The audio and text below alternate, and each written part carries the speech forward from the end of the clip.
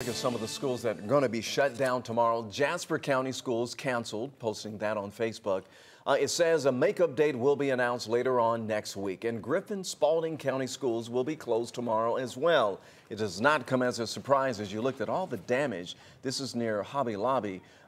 School officials say essential employees have been notified to report at 8:30 a.m. All other students and staff should remain at home, and all after-school activities are also canceled. Henry County Schools also canceled class for tomorrow, but right now weekend activities are under assessment. So if you are in another school district, stay updated with those official reports.